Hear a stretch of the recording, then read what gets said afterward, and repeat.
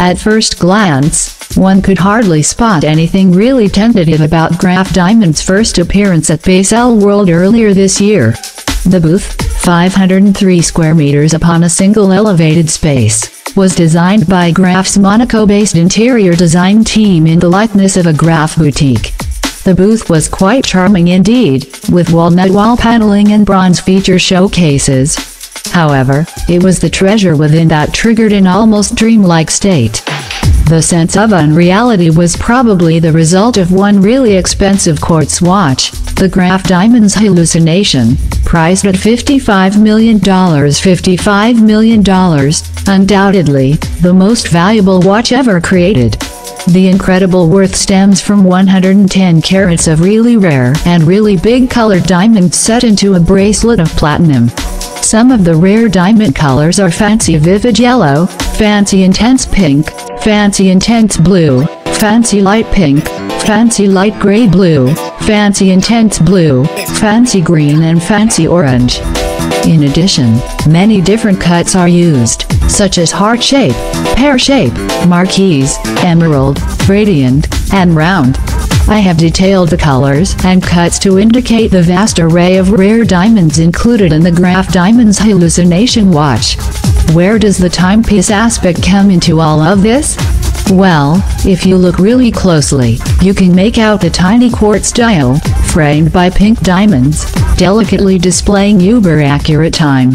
No need for a power reserve or automatic winding, this baby keeps on ticking for months on end. The Graff Diamonds Hallucination is perfect for the ladies. Or one very lucky lady, whose net worth will suddenly escalate in leaps and bounds.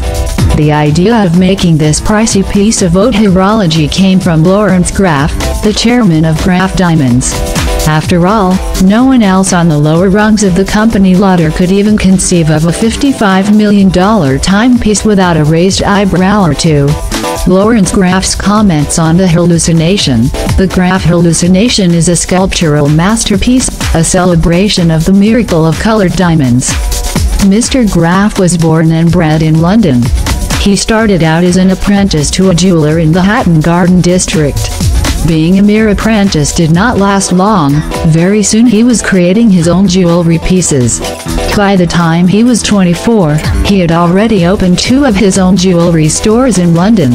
As he traveled the globe, his clientele grew, and so did the demand for more important jewelry pieces.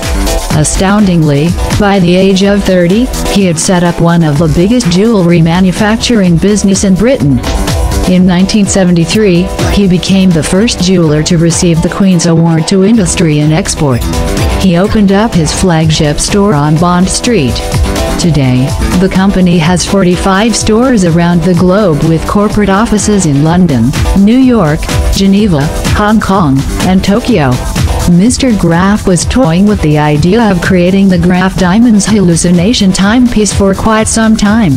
In Mr. Graff's words, "For many years I have thought about creating a truly remarkable watch that illustrates our all-consuming passion for diamonds.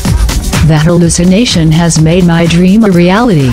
I must say, at first glance, I was quite amazed and horrified that a single timepiece could cost so much, but after delving into the process by which a single rare colored diamond is sourced from a rough stone, cut to perfection, polished, and finally set into the piece of jewelry or timepiece, I realized each and every diamond is a story unto itself." A simple tongue clasp secures the Graff Diamonds Hallucination around the wrist. The clasp is hidden once the bracelet is closed and can only be unfastened by placing pressure on a single diamond. Why would Graff make such a grand piece? Graff unveiled the hallucination to showcase the company's authority, skill, innovation, and excellence in the diamond industry, from manufacturing to retail. After all, Lawrence Graff is the controlling shareholder in the South African Diamond Corporation, or SAFTICO. SAFTICO is one of the main diamond producers in South Africa, sporting the largest polishing and cutting factories based out of Johannesburg. Tens of thousands of Graff diamonds are cut and polished each year, and the best of the best are used to create Graff jewelry. Among the thousands of diamonds, Mr. Graff is always looking for the rarest diamond, either in a raw or cut and polished.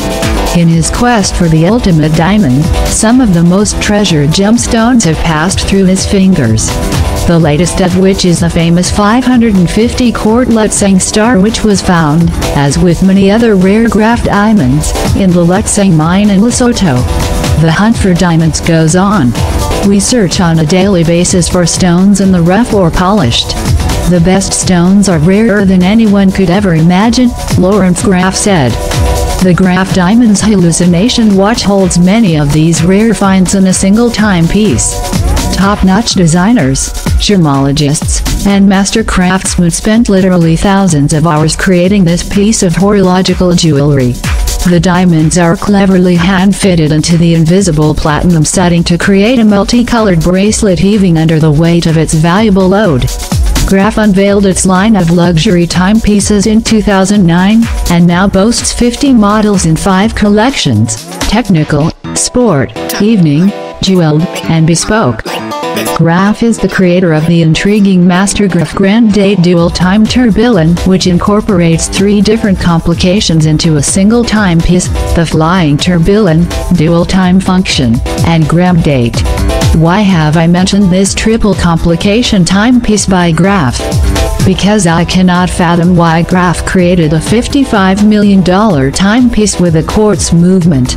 I must admit the quartz movement seemed almost like an afterthought, whereby an exceedingly expensive bracelet quite suddenly became a watch. Perhaps Lawrence Graff wanted a diminutive dial so as not to detract from the rarity of the gemstones. Perhaps certain ladies of great worth do not care for mechanical mastery, but rather the glitter of diamonds. After all, did Marilyn Monroe not say, "Diamonds are a girl's best friend"? Or perhaps only a quartz movement could fit into the structure of the bracelet without unduly distressing the careful placement of 110 carat of rare colored diamonds. In any event, I think Mr. Graff realized he went a tad over the top with the outrageous value of the Graff Diamonds Hallucination, especially to the layperson who may scrutinize every aspect of the timepiece. Thus, to quell the cries of indigent disbelief from the masses, he cushioned the blow with the title of the timepiece, The Hallucination.